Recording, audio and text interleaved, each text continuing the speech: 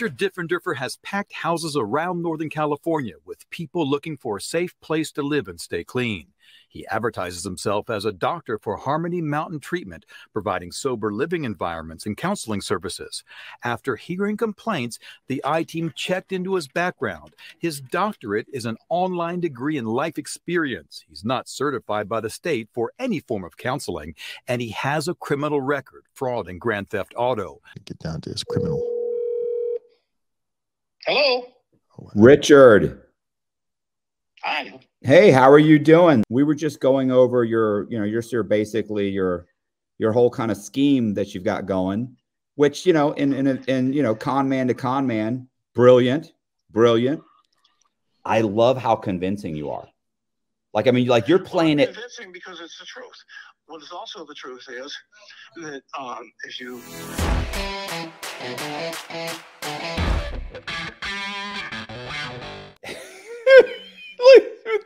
All right. Hey, this is, look, I'm going to do this because there's a thing up here.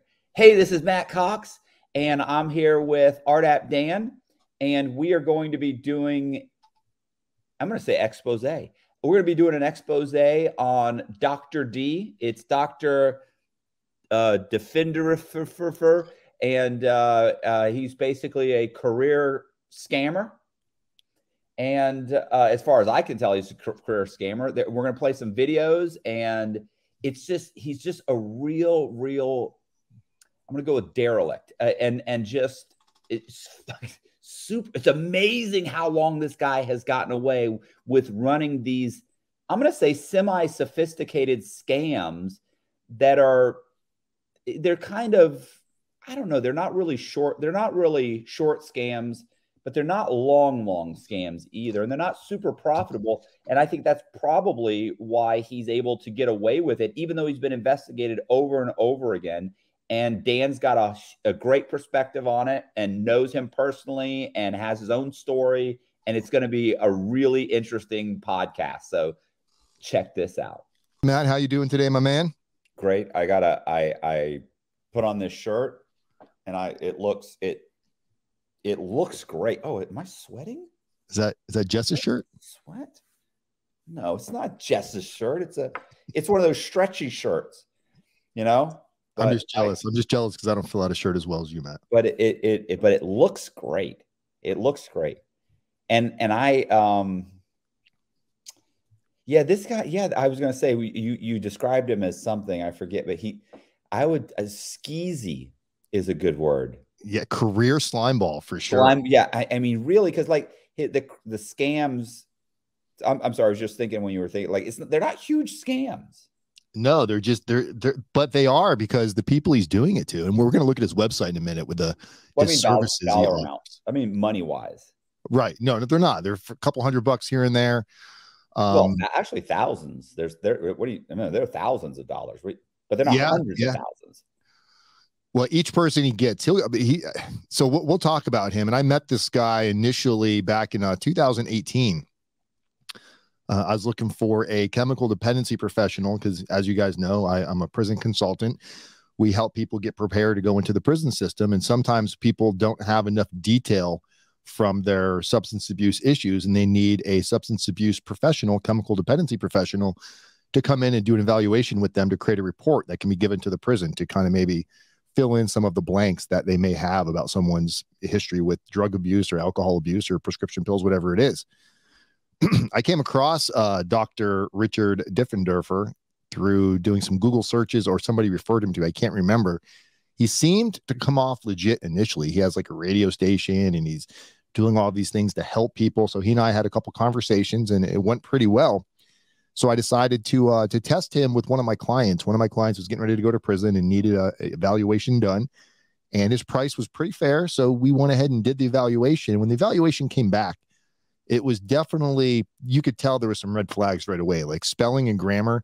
I get it. Not everybody's, an ace when it comes to grammatical issues, but the spelling and grammar was just horrendous. So when I sent it back to him, he's like, oh, I forgot to turn on spell check, and went back and forth. But eventually sent me a report that we ended up not even using. I had to hire another chemical dependency professional to move forward. And I just kind of stopped working with him. And then a month later, one day I get a phone call from my bank, TD Bank, and it says there's suspicious activity on your account. So I wouldn't even have known it if this hadn't happened. And I pressed 1 to hear the activity. And this guy went in and he dinged my card 2 different times, one for like $500 and one for, I think, like $1,000 additional money. When he ran my credit cards, did you call him? Oh, of course. I called him. He didn't answer the phone. He was responding by text. And I still have all of the text messages and all of the emails going back and forth. And he told me, I called you for 3 weeks and you didn't return my calls. This is monies that you owed me. So I'm thinking, this guy, is he really? At first, I thought maybe he was just confused. So I sent him a copy of the invoice he sent me, the money that was paid. There was clearly nothing else that was owed. Then I get a call from one of the client that I had referred him, the first client that I sent him on a test. And I was very transparent with my client. I said, look, I've never used this guy before. I don't know much about him. Here's his online presence. He's got a radio station. He's an older gentleman. He was like 67 or 68 at the time. So he just seemed like somebody that, like a grandpa kind of a guy. And my client, went through the process. And of course, the report was garbage. So we had to end up spending like an additional $1,500 to get the report done the right way. But then my client goes to prison and I get a text message or an email, or maybe it was a phone call from his wife. He said, hey, Dan, do you know what these charges are for? And I'm like, what charges are you referring to? And she sends me a screenshot. He charged another, I think it was $2,000 or $3,000 to my client's credit card the day after he went in prison, waited for my client to go in prison, then dinged his credit card. Nice. Yeah. So just straight grimy, dude.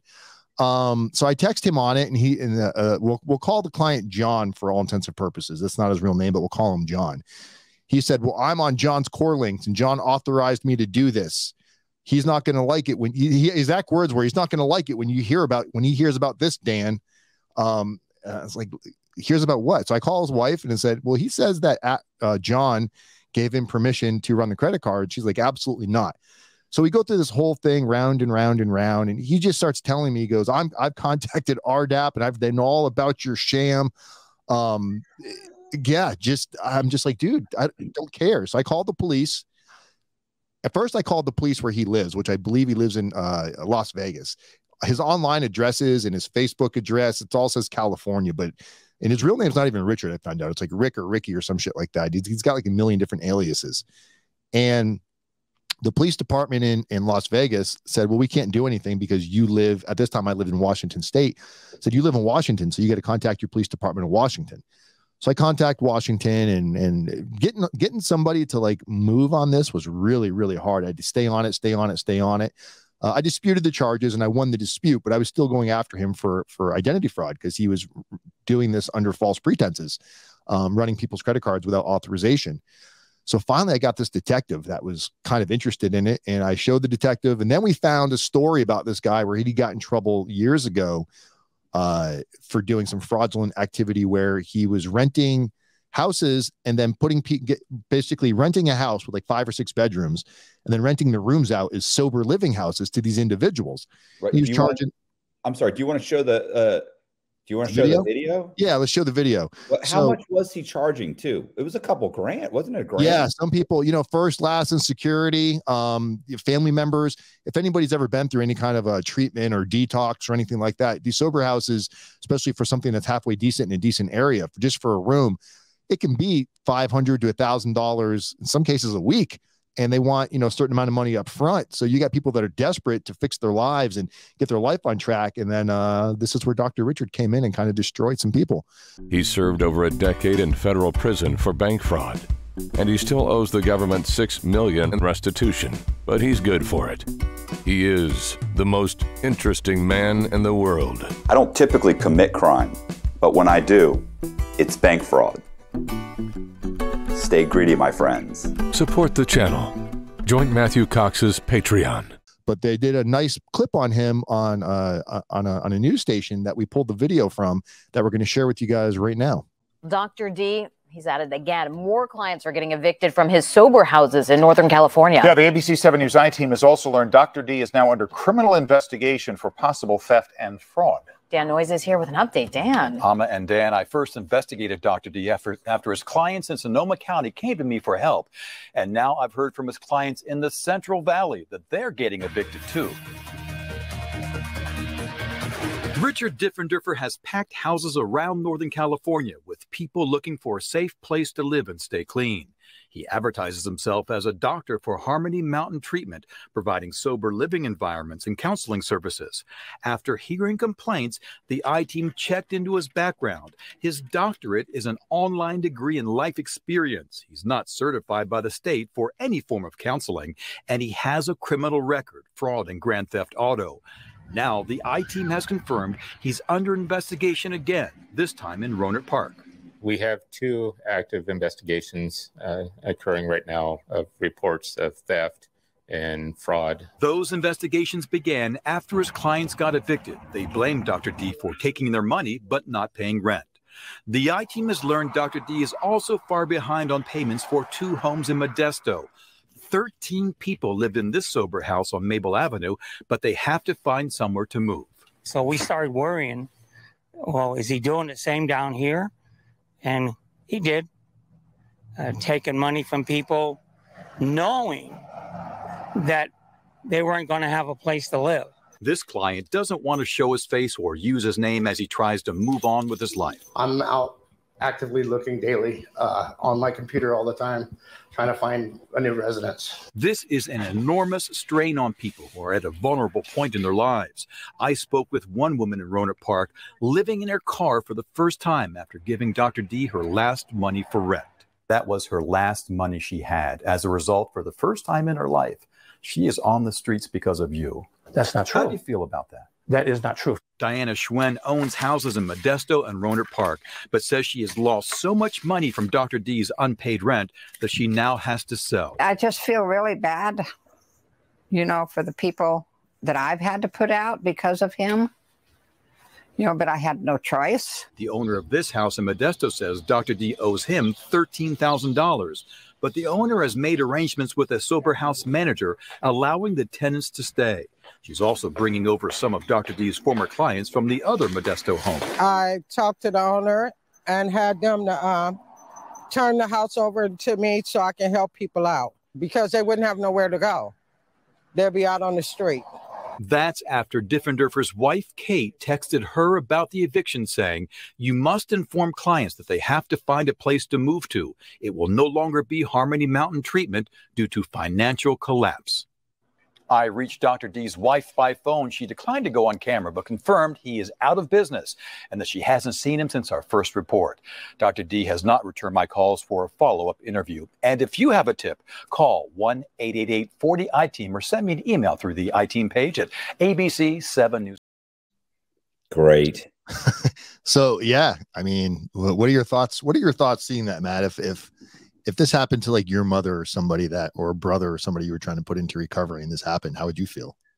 Is it, you know, it's what's, you're so serious. Like my view of this is it's like, God, if my scumbaggery level was just a little bit lower, like this is semi total scumbag guy, but semi-brilliant. I mean, it's like, it doesn't take any real skill. Well, I'm sorry, it does take some skill to pull this off. So how would I feel if it was my mom or my brother or my sisters? Obviously, I mean, the guy's a piece of garbage. You know, I know that. I mean, I could sit here and say, oh, I'd be furious and pissed off. But what I'm thinking of is how this guy keeps doing this and how did he pull off the scam? Think about it. He set up a website, calls himself a doctor, rents out a place, convinces you it's a sober living home. You pay a couple thousand up front, and then he never makes another payment. Like as soon as he gets it full, he stops paying and he could start fighting the evictions. I'll bet you could get this, you could hold the evictions off for a sober living home months, 3-4 months. And how much is he bringing in? I mean, let's say it's 4 bedrooms. I don't think he's that bright though. To be honest, I think he gets the money. and doesn't even try to fight it. He just takes the money. And I mean, he might even be one of these nut jobs that has good intentions when he does it. He just doesn't follow through. He doesn't have any paperwork, and he just gets in over his head every single time he tries something. Well, I mean, that could be true, but then how come we've got multiple scams? This isn't the first scam. It's true. It's true. I mean, and how come he bills you for, you know, $1,000 and then rebills you for $1,500 and then rebills this guy's wife for more money? I mean, he's a scumbag. And he's kind of like a kid that you catch the kid stealing, and you catch the kid with the candy in his pocket, and it's like, you've got the candy in your pocket. No, I don't. It's like, I can see it right there. I don't have any candy. He sticks to his lie and doubles down when he's completely red-handedly caught. And I think that's what kind of makes this guy interesting, because look, you and I have both been through our own troubles. So it's not about coming after somebody who made a mistake. But his mistakes go back into the 80s. If you Google him, and we'll pull up his report in a second, he had an issue with these prostitutes that he was paying, and he bought both of them a car with fake checks. He wrote checks to a dealership and got charged with grand theft auto because he left with the cars for these strippers. I mean, the guy, he's very, very, he's willing to take a lot of risk. And I think there's just really been no real consequences have come his way. So he's just kind of gotten away with it for, the last 70 something years of his life. Well, I mean, but he keeps doing it. He keeps getting these, and he runs these little scams, and he gets himself $5,000 or $10,000, and he moves on to the next scam. He gets himself $5,000 or $10,000, and like, we live in a world now though where people are so hurt and so like desperate and down and depressed, where you cross the wrong person now, over $20-$30, you could end up dead. Somebody could show up at his house and club him to death. I mean, yeah, but can you track him down? I mean, I understand that news organization did, but how many different aliases has he got? How many different websites are there? Well, the good thing is when we pull up his report here in a second, which, also, by the way, guys, if anybody has had any run-ins with Dr. D or Dr. Richard Diffenderfer, I created I'll pull it up just so everybody can see it real quick. We have a Google form right here. So if anybody wants to, if anybody's had any issues with him and you don't know what to do, I would love to put together. There's a link in the description of this video where you can click and you can fill this out, hit submit. It'll come back to us, and it's real basic. But yeah, so definitely, if you've had any issues with him, do yourself a favor and report it, create a police report, go online, click on this link and submit the information. If you've spoken to any officers, you have a police report, give it to us. And I'm going to compile as much information I can to try to bring this guy down. I'm honestly kind of excited about this. It's been a rough year. So this guy kind of stepping into the line of fire with his stupidity has just made it kind of like a nice area to expunge the aggression. What was, I'm sorry, go ahead. Go ahead. Sorry. Well, I was going to say, what was the other thing where you said there was somebody was suing him and they contacted you? Yeah. So it's a current, they were going to come on today. They were going to join us, but we decided to keep them quiet right now because it's an existing client of his, or a patient, whatever you want to call them, who's already found out about his fraudulent ways, already knows that they're being scammed, hasn't paid him a whole lot of money, but spoke to him even after. He knows that there's basically a mole that it's going to make him very paranoid about who he deals with right now. So yeah, we have an inside mole who's currently working with him that's trying to extract more information to bring Dr. D to the ground. I was just thinking, it's like, I wonder, like, there was a kid, and I want to say he was in Tampa. He literally put out like a shingle, said he was a doctor. Was this the black kid? Yeah. Yeah. He did it twice, I think. Yeah. He's like 16. It's like Doogie Howser. He's charging people money. Yeah. MD. I don't understand how anybody you didn't know the kid was 15 years old. He looked like Spud Webb. Yeah. I don't know. I don't get these people. There was a scam that was that's happening. I want to say it was somewhere in Florida where, and I'm going to kind of dissect the scam. Like, I don't know exactly how the person was doing it, they make it sound like they pretended to be, or they set up a fake title company. They were accepting money. They were, they were taking down payments for houses. And what really I think was happening was they were maybe renting out an Airbnb for a week, putting it putting it up for sale. People were coming to see it saying, oh my gosh, what a great deal. They were accepting like $5,000 down in cash, or $5,000 down, depositing that money in their account. And they did this, multiple times, and ended up getting, I'm going to say, whatever, I don't know what it was, a couple $100,000, let's say. I could be off on that. But yeah, they got a couple $100,000. And what kills me is like, all you have to do to pull this off is put it on Craigslist and a couple other, free websites, and you could call a real estate agent, or put it on, put it up on for sale by owner, and open a corporation and a corporate bank account in somebody's name. Like it's nothing to pull that scam off. Like it's very little. And yet these two women did it that were in their early 20s, and they both pulled it off and made several $100,000 with very little experience.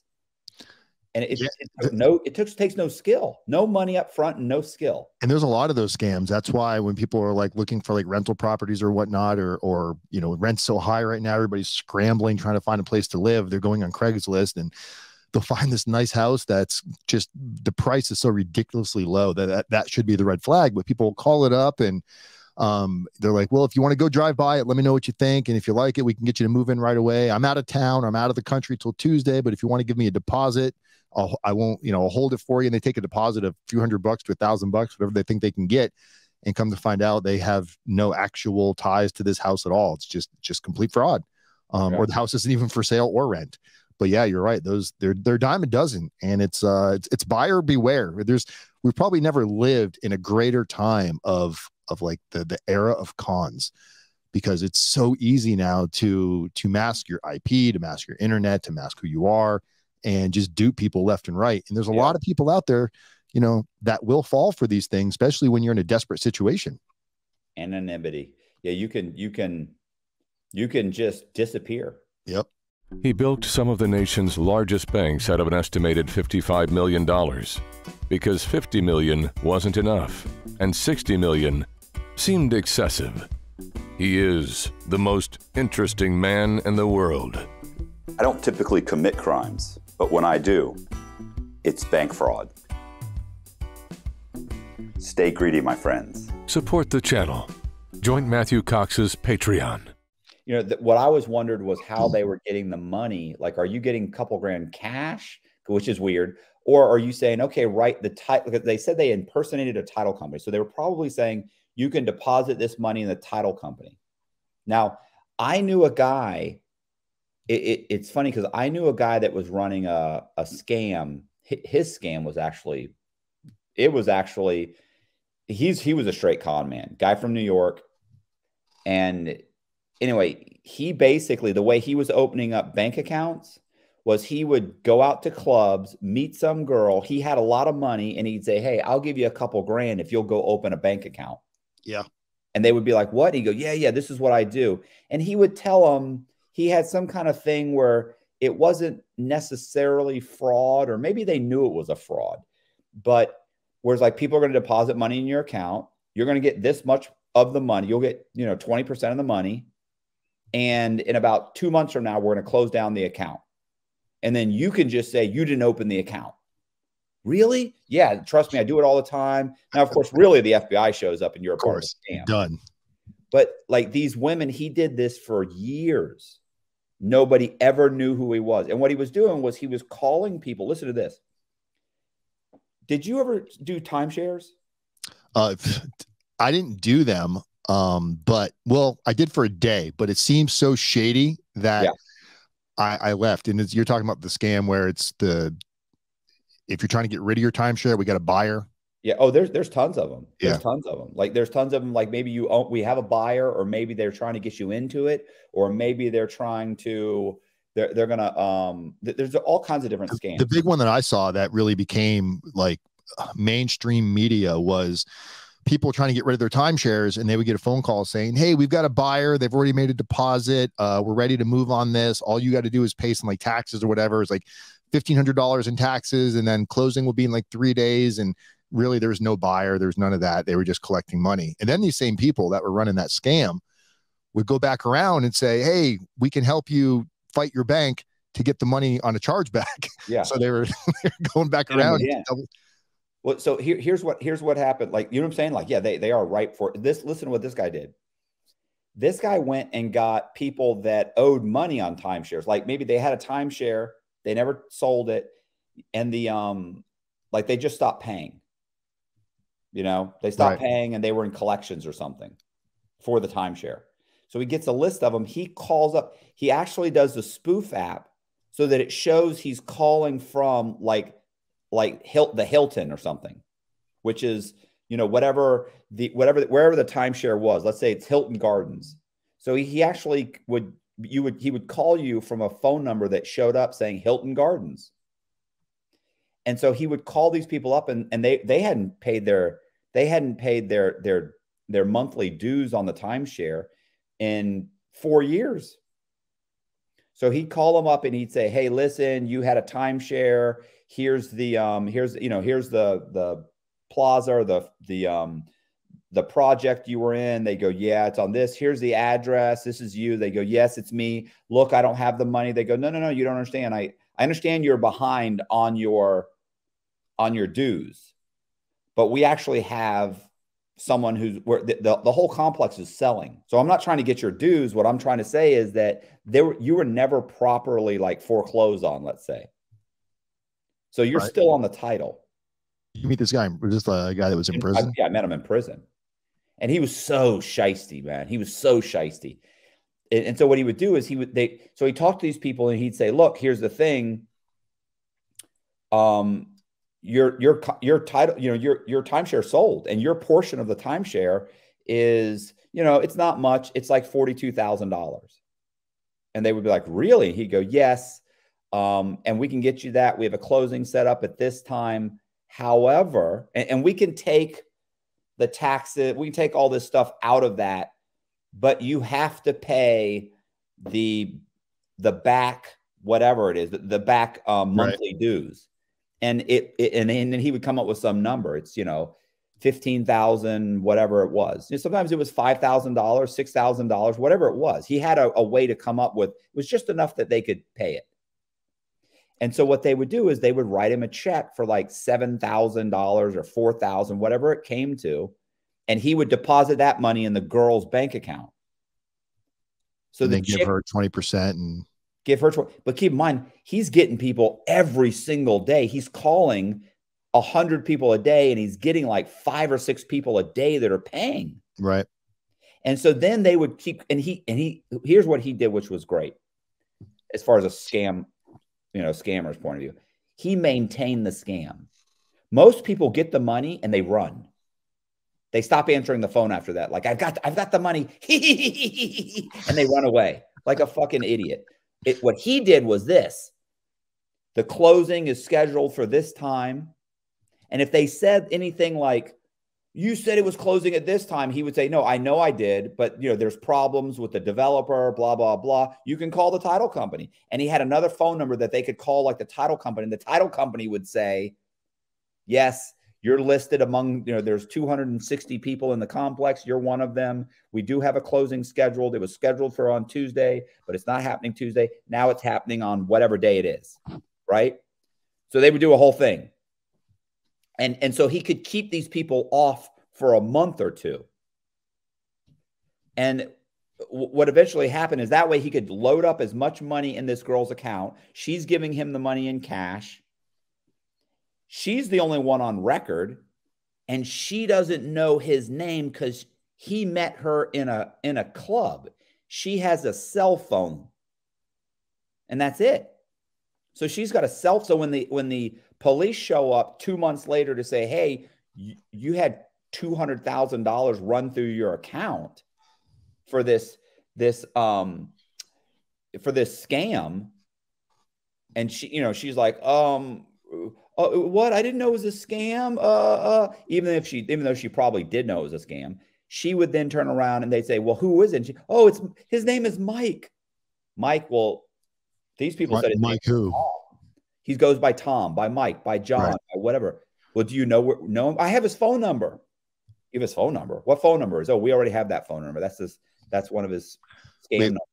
We had a client do the exact same scam. He rented out a small industrial hardware office kind of, had a bunch of guys in there on burner phones and would go around to homeless people, convince them to open up bank accounts in their name. Basically was telling them, you're going to get in trouble at some point, but you're homeless and this is a lot of money that we're getting. And what he was doing, it was either stocks or options or currency or Forex. They were calling, getting people to invest into, and then when they would wire the money, it would go into these random homeless people's accounts. The person would get, $500, $1,000. They'd go pull the money out every day and give the money to him. And he was doing, I don't even know if he ever got caught. He could still be doing this to this day, but yeah, there's a lot of people out there doing that exact same kind of fraud. Yeah. That's what I'm thinking about this guy. Like, where are those checks going? Are they really going to him? Yeah, because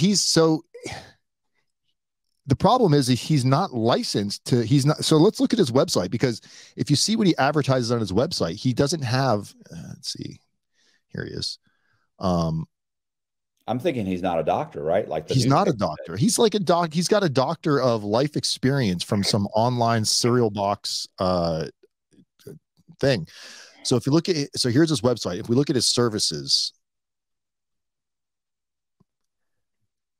can you see that okay? Yeah, that's great. So here's the services: court law help, opioid addiction, interventions. And it says right in there, it talks about, what he's able to do. And look at, if you court help, here, let's read this one. No bail, no jail. Do you have a loved one in no bail jail? Doc Richard can help get them out. Doc Richard has helped hundreds get no bail jail by mental health evaluations and substance abuse evaluations by proposing a treatment protocol for that individual to go to court. Usually takes about a week, and wow, they're out of jail and stay out following the treatment protocol.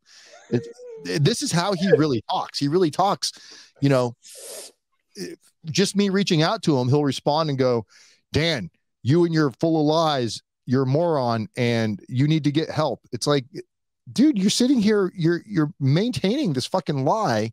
You've already been caught, dude. He's like, the judge told me that you were full of shit and she didn't believe anything you said. This is what he's telling me. The judge didn't believe anything that I said, but yet right here is like you're going to call up and talk, like he's going to talk to a federal judge. Like, it's no, he said it was in court, because I didn't have to go to court for this. The state of Washington took it over, so I didn't go to court. Oh, I really didn't even know what the outcome. Say it again. Wait, what are you talking about? What did you just say? I didn't hear you. Did you sue him? Like what? No, so when he ran my credit card twice, right, and then he did it to my client. My client was in prison, so it was real hard for my client to fight it. I actually filed charges against him, like criminal charges for identity theft. So Spokane followed through with it, and I went and sat with the prosecutor, and his attorney came, and it was me, his attorney, the prosecutor, and some witness, and they came. We met at one of the state buildings in Spokane County, and his attorney was he was basically mimicking everything that his clients, that Richard Diffenderfer had told him. And I about lost my shit in the room. I was like, look, man, you're representing a fucking scumbag who is doing this. I don't need to sit here and defend myself. All the proof is right here. So the prosecutor took it over from there. And this was, so you can see here, his charges was count 1 theft, obtain. I don't even know what that means, but if you Google it, you'll see. And when we look up his record that I pulled, but this is actually, right now I'm on website, County of Spokane's court system. So this was in 2008-22. So was that August of 2022. And he ended up taking a plea agreement. Let's see, where's that at? guilty plea he did in 2019. So it went almost a whole year before he finally pled guilty, but ended up pleading guilty to 2 counts of identity fraud.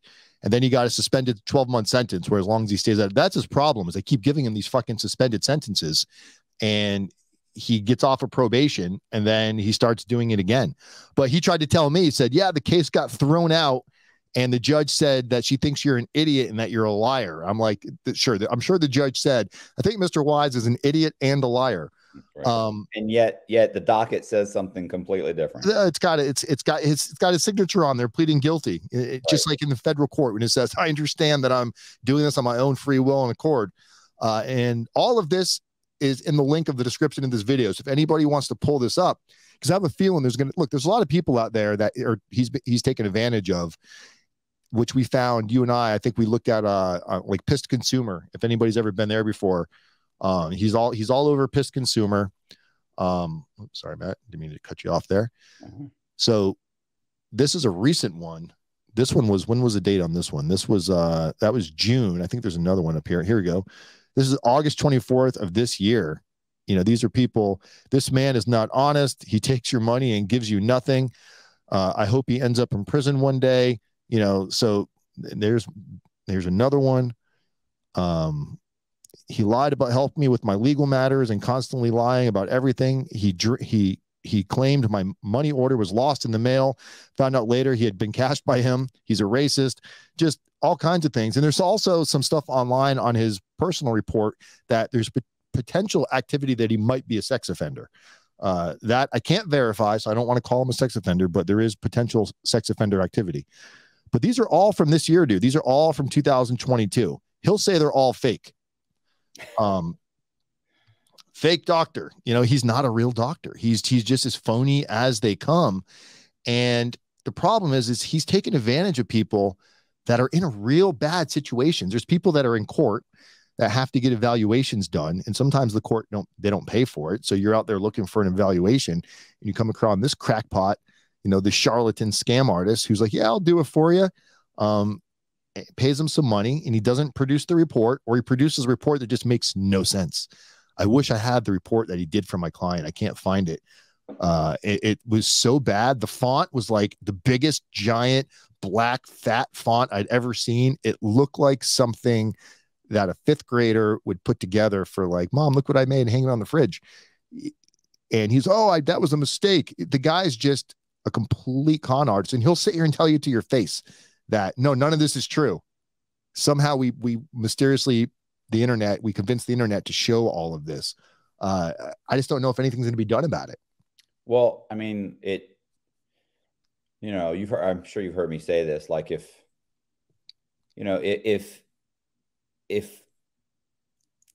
over the course of a year, you know, 10 different people say you're a scumbag, like you're probably a scumbag. Like, you know, it's, you know what I'm saying? Like so this guy, like everybody's saying he's a con artist. You're a con artist. Like, you know, how can you, what is this? He's got a radio station, but he just sent me a message yesterday. He said, you should go listen to my radio station, Dan, and see what I'm all about. You try to go down on his radio station that he sends me, and everything on his radio station has been removed. He says he owns this radio station, which I do believe him, because the services, there's a phone number somewhere on here, and if you call the phone number, it rings to his personal phone. And that's his wife, Kate McFadden. She's another charlatan. She's right up there with him.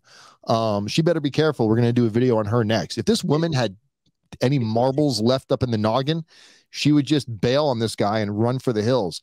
But he's probably some kind of he's just such a fucking liar. Maybe he's got her bought and sold too. I don't know. How do you like that mug though? Look at that. Isn't that just the best picture you've ever seen? I'm trying to think. Doc Richard. I want to say, God. But yeah, we own the URL, drRichardDiffenderfer.com. We bought that yesterday. So this video, we're going to put it on there, and then I have a blogger that does blogs for me. So I'm just going to have them go out and find all the information we can on this guy and just create blogs maybe once a week. So when people do a search for him, they find it. It'd be great to be able to just put everybody in one. The problem is you've got somebody complaining in one state and they go to their local police and nothing happens. You got somebody complaining in another state, they go to their local police, nothing. There's no system that's showing that this guy is just out there like dinging people left and right. His addresses are. I'm sorry. What about his? Did you go to his LinkedIn page? His LinkedIn page. So you're on it now? Dr. Richard Diffenderfer, behavior health therapist, Dr. D's Harmony, whatever. Yeah, that's his business. That's his supposed business name. Oh, there he is. Here, we'll pull up his, because that I saw that on here. Let's go back to that. I mean,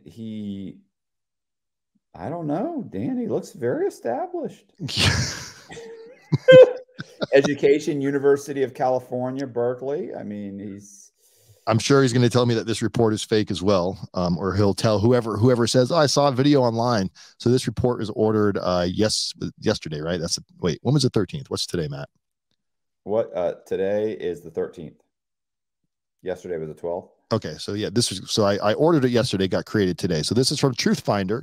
So you can go to truthfinder.com. You can do like background reports on whatnot, and this is all his information. So Richard Lee Diffenderfer. Oh, these are his. Sorry, we got another one here too. Yeah, there's several articles about him. Bad ones. I mean, this is from 2016. It's the same thing. It's he's 66 years old. He did not have a state license to offer drug rehabilitation. This is in 2016. Okay, yeah, so very recent. We got another one. We got something else here. Pissed consumer. That you already looked that one up, right? Yeah, I think that's that was the August one. Yeah, he's got. And he'll just say it's all a conspiracy to get him, because he plays he's a master of divinity. If you look here, education type, master certificate in Montessori math, and then a master of divinity. Nothing on here shows he has any education of any master's degree and any doctorates of anything other than a complete doctor of bullshit. Wow. And he keeps going on and on. We got to call him. You want to call him? Yeah, I want to call him. Can I call him from my number? It'll come up. Yeah. Well, I've got his. You want me to give you his number? Well, I got a phone number. Is it the 775 number? Hold on, let me check. That's one phone number, and then I got a coordinator's phone number. Here, I'll give it to you right now. I got it. Lives in Nevada. Let's see, where's our friendly doctor?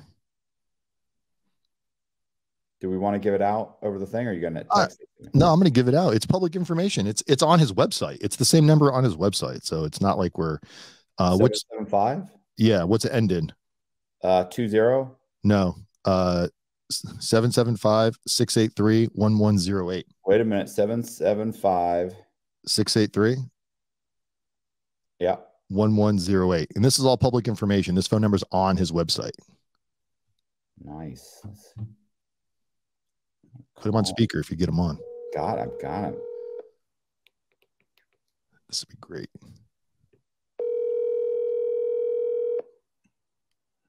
Should say Matt Cox. He's not going to answer.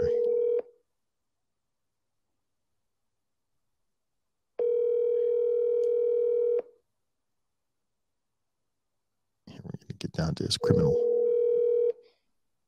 Hello. Richard.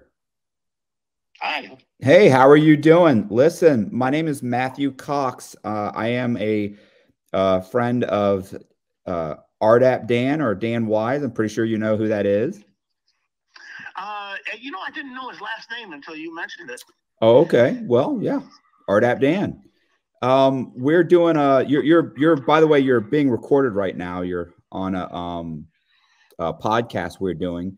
We were just going over your basically your your whole kind of scheme that you've got going, which, you know, in you know, con man to con man, brilliant.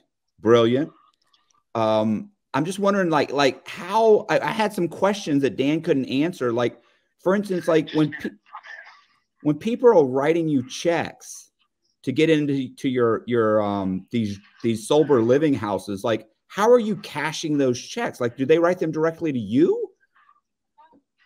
They wrote them. I was an LLC. You have that? Okay. And that was 9 years ago. I haven't had any sober living houses for 9 years. Oh, I thought well, that was 2016. The last report I saw was 2016. No, 2015. I closed them in May 20th of 2015. Okay, well, that's 7 years, but that's fine. Not everybody's great at math. So I have another question for you. Like, how are you getting these people? So is it just word of mouth, or is it also from LinkedIn and your website that you're getting people? No, they were referred by the courts, and the first month was paid by the courts. They were put there, you know, these people were sent there. They'd been convicted of crimes, and they were sent there in the promise that they wouldn't, they didn't want to go to jail. So they came there, and the reason that they were thrown out, and because they refused to stay sober. And that was a condition by the courts of their of the mercy that the court had in putting them there instead of in prison. But that's not what the articles that I read said. They were incorrect. They were incorrect. The articles were actually press releases from the prosecutor. They weren't real articles. I love that you sound. That was settled a long time ago. Something that was settled a long time ago. Honestly, listen, it's just, you know, me and you just shooting the shit, bro. Honestly, I love how convincing you are. Like, I mean, like, you're playing it. Convincing because it's the truth.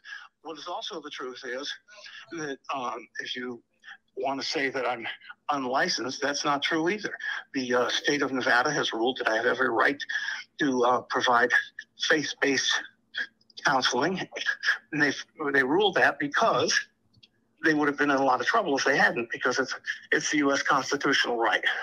Whatever happened with that? Whatever happened with the identity theft case? In Spokane, Washington. What identity theft case? The one where you would run the credit cards? Spokane, Washington. Because Mr. Wise gave me the credit card. He hired me to do something and didn't want to pay for it. And I thought, and then he, Mr. Wise, had a friend of his who was actually a fake detective try to charge me, and eventually the judge laughed at it. He tried to put a felony against me. Eventually, because I got sick of driving back and forth to going back and forth to Washington, which is 800 miles. Yeah, that's ridiculous. To a very minor, misdemeanor. That was the deposition. I've never heard any more from him. So you pled guilty to a misdemeanor? Yeah, a very minor misdemeanor. Felony, right there. If you want, I would suggest that you get the transcript and see what the judge has to say about Mr. Wise, and his fake detective, because that's exactly what he called him. Fake detective. I've known Dan, gosh, for a couple of years now. I haven't heard about it. So why don't you request the transcript from the case, if you want to be fair. Well, I think that's great. I mean, I wonder. I'll have to go on and get the court reporter to write up the thing. You know, you should come on the podcast. How about we get the transcript? I'd be happy to do that at some future date. I'd be happy to do that. That's all. What are you doing now? I am a faith-based counselor in Reno, Nevada, as I have been since September of 2015. Ask him about the newsletter in the radio station. Yeah, I have a question. We went to your radio station. Sure. But there's nothing up. Like there are no recordings. There's nothing. Everything's been taken down. Nothing's been taken down. There's still a live station there. We just switched. We're in the process of switching providers from radio.co to another company called Live 365. But the station is on 24 hours a day, 24/7. You can listen to it. Okay. What is it? What's the handle, or what do they call it? What's it called again? The format is KDoc Radio, for and about the doc. KDoc. Cool. Okay. Hey, so I also went on a website where somebody had said, so well, actually there were several. There was one back in August of this year where they had said that you had provided, they'd given you money and you were supposed to help someone with their court case, and then you never provided them anything. I guess they were mistaken. I have provided them, and I have the treatment notes for every client that I've ever had. I have legitimate treatment notes for them, and although I can't, obviously since of HIPAA rules, I can't make them public. But if they want to sign a release, I'd be happy to do so. Well, I mean, there's quite a few, there's quite a few issues of people saying that you're a liar, and like by the way, and listen, these are mostly people who unfortunately had criminal charges, and sometimes people like Mr. Wise, who spent considerable time in prison. I get it. I get it. And poses as a fraud to people, saying he can get them lesser federal sentence, which he can't. Right. And he hired me to do something. I tried to do it for him, and he didn't want to pay for it. That's really what it boiled down to. Right. So.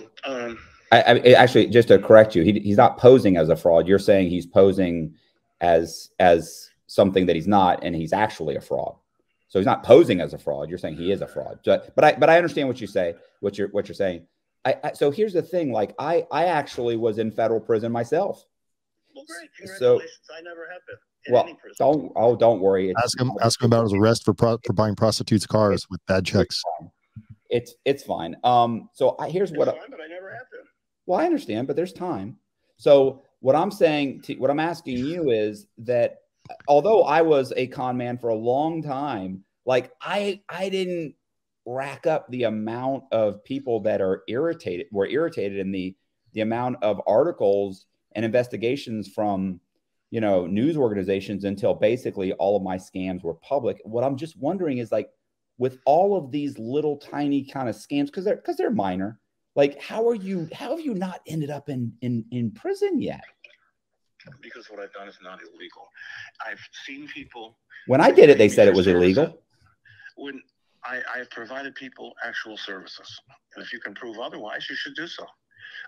So that's the loophole. I saw them in person, and I provided them services. And it'd be like saying a lawyer, because they got you had to plead guilty, that the lawyer was doing something. Ask him what type of chemical dependency degree is. A doctor or someone else. If you get cancer and the doctor tells you get cancer and you sue them, it's ridiculous. I provided the services, and the thing you're referring to is that pissed off. Is that what you're referring to? The pissed off? Yes. Website. Yes. That is a fraud as well. They send you notices saying, we won't publish this if you give us money. How many frauds? How many people are currently trying to smear your name? I have no idea. I've never. To tell you the truth, and this is the honest truth, I've never even looked at the ABC News thing that was published 8 years ago. I've refused to look at any of those other things. I occasionally, 7 years ago. On the pissed off thing, I just simply tell the truth that these people paid for a service. I provided the service for them, and they try to say that I'm not licensed, but I am. And so I just confront the lies with the truth. So this is. And I'm happy to do it, and I'm happy to tell the truth on your show. I got to go right now because I've got some business to do. But if you'd like to set up a interview, I'm happy to do a live interview with you anytime you want. He's good. You're good. Thank you very much. All right. Well, I understand you got a victim waiting. All right. See you. Bye. Thanks. Tell Dan I said hi. Okay, will do. What a great guy, Dan. I'm telling you, this is he will double down, bro. He will just stick to his guns. He has no license in the field of helping people with DSM-5s, chemical dependency evaluations. He's not licensed by any state to do so. I think that's the problem, is he's basically saying, if you can prove otherwise, go ahead and do it. And the problem is nobody's willing to spend the money to go after this guy. Well, and the fraud is that he's saying that they hired me to do this and I did it. Like, if you're unlicensed, okay, so you're unlicensed, and maybe that's a civil case. If they can track him down, he's in multiple states. Right. So most of these organizations don't work well together.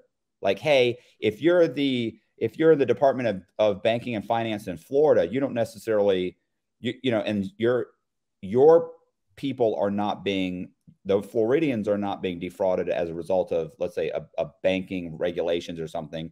But in Georgia, they are. Like, there's no reason for Florida to do anything. So he's kind of going back and forth over state lines, which muddies it. He's also providing a service. So what he's able to say is, Your Honor, or whoever's investigating, like, I provided the service. They're not happy with the service, but that doesn't mean that it's fraud. It's not fraud. They're just not happy with the service I provided.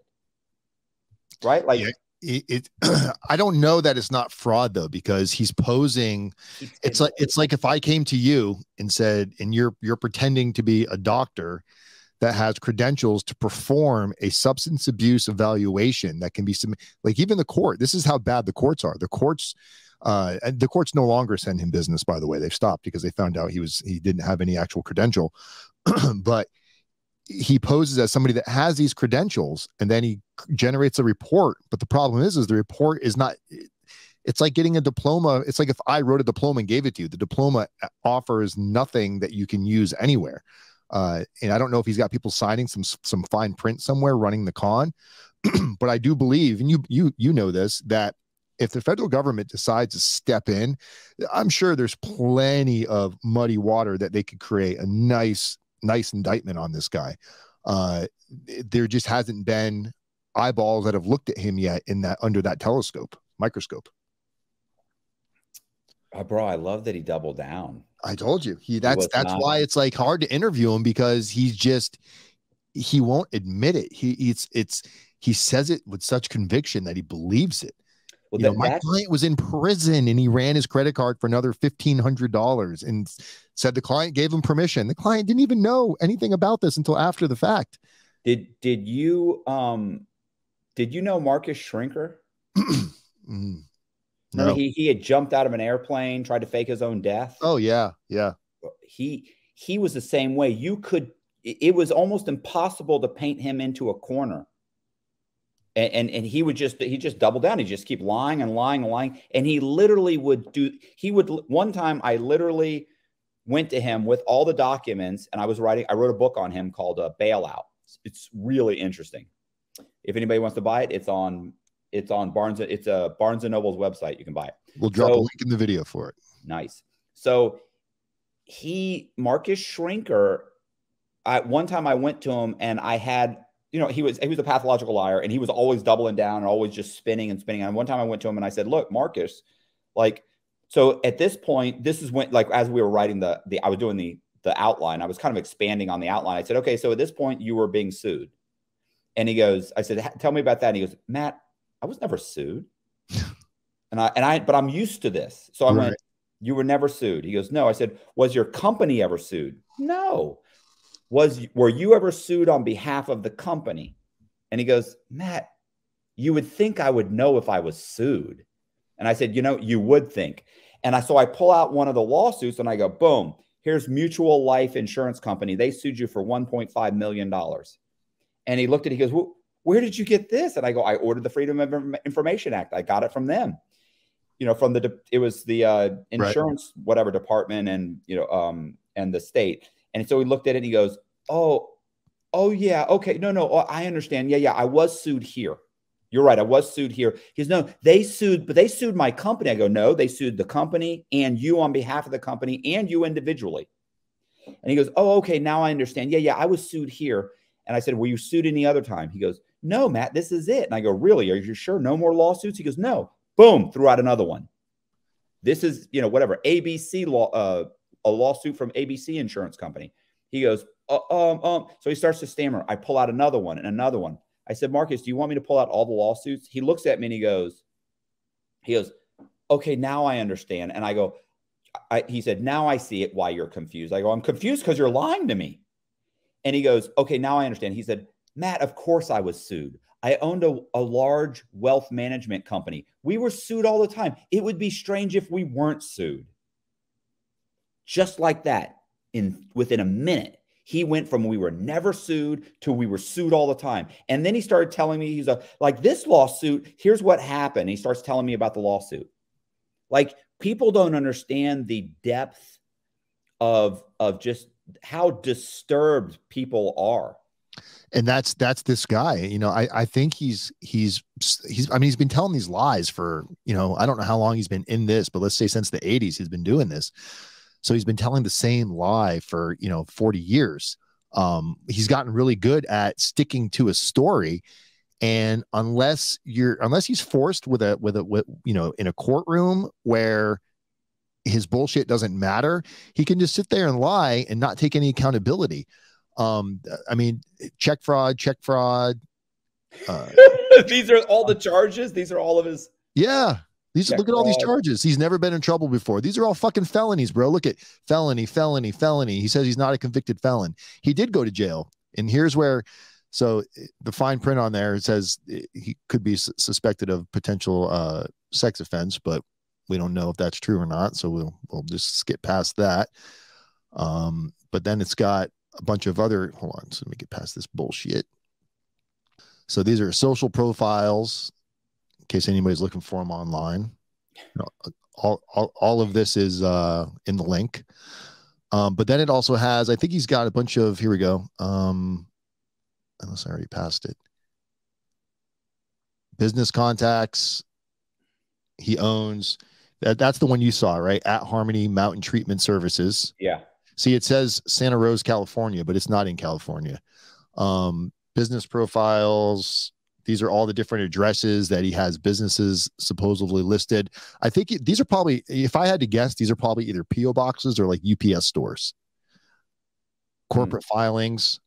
These are businesses that he supposedly owned, but it's got on here, it should have licenses. As we can see, there's no licenses. If he had a doctor in anything or an MD or any type of that would be listed in a background search. Here we go. Possible bankruptcies. Look at, here we go. This is fun. He's got this one right here. Bankruptcy for, okay, there's a $325, nothing big, $325 lien, $6,500 lien, $1,100 lien, an $1,100 lien, a $10,500 lien, a judgment for the amount of $12,000 judgment. Yeah. Here's another one. Here's another one for $1,900. He's got another judgment for $1,200. Assets. So if you're looking to get anything, according to the records, he's got no assets. But yeah, and he'll sit here and tell you he's got no felonies. This is what I'm saying is he flat out told you that the judge threw it out and that, oh, I got tired of going back and forth. He never once came to Spokane. Everything he had to do was over the phone and Zoom and things like that. He pled guilty because if he didn't plead guilty, he was going to go to jail for at least a year. So they gave him a suspended sentence for pleading guilty to 2 felony counts of identity fraud. And if that would have been the feds, it probably would have been aggravated identity fraud, and he would have had a minimum of 2 years in prison. Yeah. So, you know, the time is expiring for him because he does this. It's not 1980 anymore, Richard. We now live in the dawn of the internet where it's very easy to tie somebody down. There's nowhere, you can't just keep opening up different names and creating different aliases. You know, it's a real ugly crime. And again, I come back to, you know, people can change, people can reform, and, you know, he'll sit here and try to say that I'm a con, I'm a scam, knowing that I help thousands of people. And I'm not going to say he's never helped anybody. I don't know that he has or hasn't. But when you're creating documents with the purpose of helping somebody get through a very, very tough time, when it's substance abuse related or mental health related, and you're taking their money and defrauding them, and you've got these poor people, I wish you would have dug in a little bit more about the halfway houses. You know, these people relapsed. That's why they got kicked out. I mean, he's not going to say that, but he's not going to admit, yes, I knew I was being evicted. They were being evicted. I took their money because the people were saying they gave him the money, not the court. Right. That woman said it was like they gave him the money, and he'd actually been served an eviction notice prior to receiving them. So on Monday, you're given an eviction notice, and you're taking money from people on Wednesday, knowing they're going to be thrown out. He could have at least hired a fucking foreclosure company or something to fight it, to let these people stay in there, but literally took money. One lady paid, what was it, $1,000 something, and then got kicked out the next week, living in her car. Yeah, living in her and car. She wasn't a spring chicken. She looked like she was probably 60 years old. I mean, it's just so grimy, dude. It's so grimy, and he has not learned one lesson from this entire process. He just doubled down, and backs up his lie. And he'll come on here and talk to you. And hopefully he will. Maybe it'll incriminate himself further. So if this ever gets used for any court proceedings, but yeah, man, I'm glad you're going to post this, because this is going to be on Matt's channel and my channel, because he was like, go ahead, do your little video recording, RDAP Dan, with your 3 followers. Oh, that's what. Oh yeah, you got to say that when he called. You called him to tell him. I sent him a message. I said, hey, we're going to be doing a video on you. The guy that actually sent me some of this information was going to do the video too, but we decided because it's more interesting talking to somebody about this, and I decided to keep him silent so he can continue to extract information from Dr. D-Bag. And then when he said, go ahead and put it on your YouTube channel with your whole 3 followers, I felt, you know what, let me reach out to Matt, because Matt's got a couple more than 3 followers. So yeah, I think this will bring some attention. So guys, please, if you've been taken advantage by this guy, or feel like you've been taken advantage, and you've done anything like filing a police report, or you're trying to get your money back, or you want some resource, there's a link in the description of this video where you can fill out a form. We'll gather all this information and we'll put it in the hands of the right legal departments. What do you want to add to this, Matt? I'm not going to sit here and listen to you talk bad about a physician who's clearly trying to help people. I refuse to listen to this. Man, this is great. Who's dedicated his life to helping people. Fuck. 12 years of schooling, and you're just flippantly talking bad about him. It's not right. 12 years of eating cereal and taking the cracker box at the end and calling it a degree.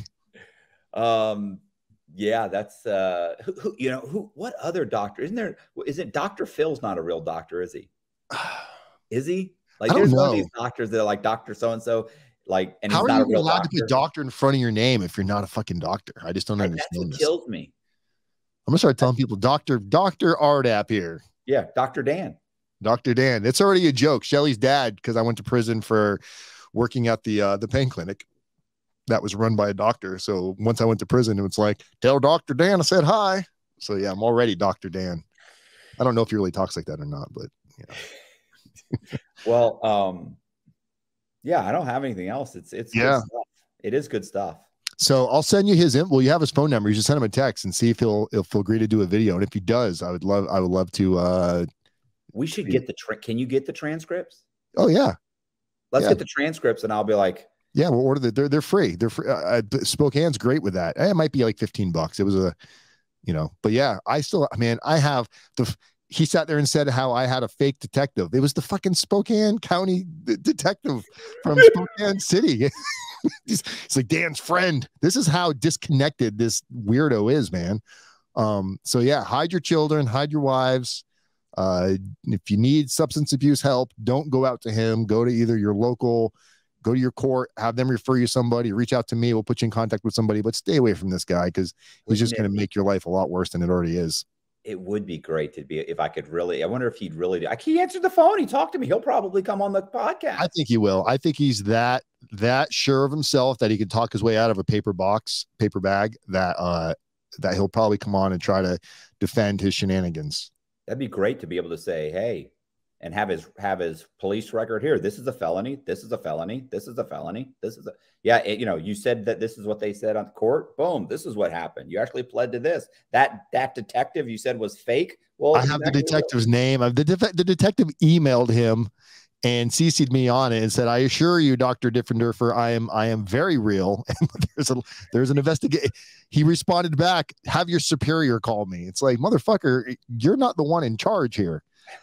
So yeah, he just lives in the land of delusion, and somebody is going to pull the curtain on him.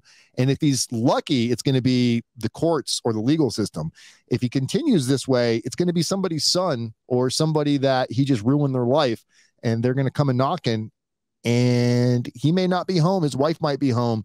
He's putting a lot of people in danger by living his life like this. Very reckless, sir. That's all I got. All I care about is it's good entertainment. It's just good content. That's what I'm concerned. This one's a good one. So we'll see. We'll have to. We'll keep looking. We'll keep doing it. Let's go ahead and let's do a Matt Cox sign off. Yeah. Hey, hope you all appreciate it. I can't even do it. You're not. Because you're super. You're very reserved, and you're very. You know what it is. You're very. I don't want to say genuine because I'm genuine, but I'm genuinely always a knucklehead. You're very serious and poignant, and you want people to. You're trying to help people, and you're trying to do like all these things I'm not trying to do. You're trying to be like a good person and a nice person and everything. Matt, what'd you text me yesterday, Matt? Hold on. We got listen, but that's all by accident. That's all accidental. In real life, I'm a big teddy bear. That's pretty much what you said word for word, Matt. I said a big softie. Oh, a big softie? That's because T-Rex. In the morning, I text people Christmas songs. He sure as shit does. But I didn't do it this morning. I haven't done it yet. I haven't done today's the first. You didn't send me one today. What's going on? Are you on drugs or something? You relapse? I don't know what's going on, Matt. Today is the first. Today is the first day I haven't done it yet. I'm gonna do it, and I've remembered several times, but I've been in the middle. So like I remembered here this time. You sent me yesterday White Christmas from the Drifters. The day before that, you sent me Christmas Carol playlist. The day before that, you sent me Christmas music featuring Bing Crosby and Frank Sinatra, Jingle Bell Rock, Rudolph the Red-Nosed Reindeer, every day. Classic. You know what? And it's actually the classic. I like getting it because I wake up earlier. I've been getting up earlier in the morning. I take my dog for a walk and get my mind right. And all of a sudden I hear, except my AirPods in, you have a message from Matt Cox. And I'm like, oh boy, what am I? And I don't even look. I just hit play to see what it is. And then Shelly was with me. She's like, what are you laughing at? I'm like, listen to this. This is what Matt sends me every morning. And she asked if he was okay. I was like, no. He did this last year too. This is completely normal. But yeah, man, I love it. I love that you do this. I think you're fun. You're a fucking character for sure, but you're also the same character in real life. All right, I'm going to sign off. That's enough gloating from Matt. His head's too fucking big. We got to let him catch up there. Hey, it's Matt Cox, and I appreciate you guys watching. And we're gonna check back in with Dr. D. Hopefully in maybe a few weeks. Maybe get him on the podcast. That would be super cool. If you like the video, do me a favor and hit the subscribe button. Hit the bell so you get notified of videos like this. Leave me a comment in the comment section if you like this video. I'll try and respond. I respond to most of them. And also, I have a Patreon. There are book links in the description. I don't know what's going on here. I got some sun coming in. I thought I closed the blinds, but there's actually a crack. It's fine. And what else? Oh, share the video. And yeah, bro, I appreciate you guys watching. See ya.